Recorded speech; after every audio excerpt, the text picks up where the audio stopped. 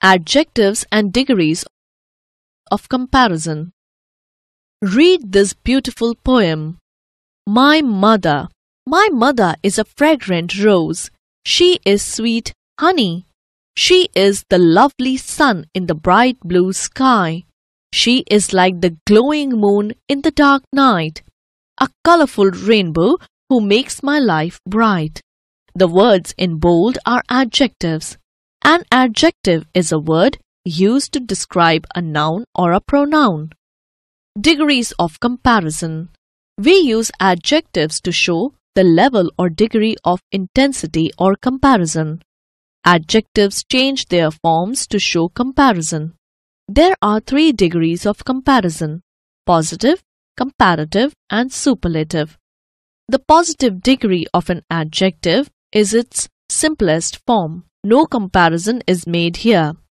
Example: a hippopotamus is a big animal. The comparative degree is used to compare 2 persons or things. Example: an elephant is bigger than a hippopotamus.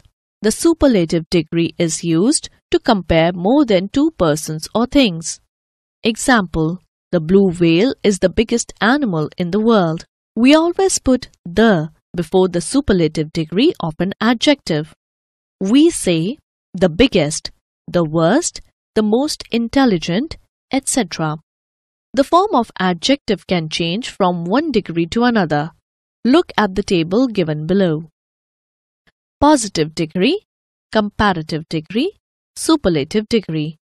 For adjectives ending in E, add R, add st. Large, larger, largest. Ripe, riper, ripest. For adjectives 1 or 2 syllables, add er, add est. Small, smaller, smallest. Cheap, cheaper, cheapest. For some adjectives, double the final consonant. Add er, add est. Hot, hotter, hottest. Big, bigger, biggest. For adjectives ending in y, change y into I. Add er, add est.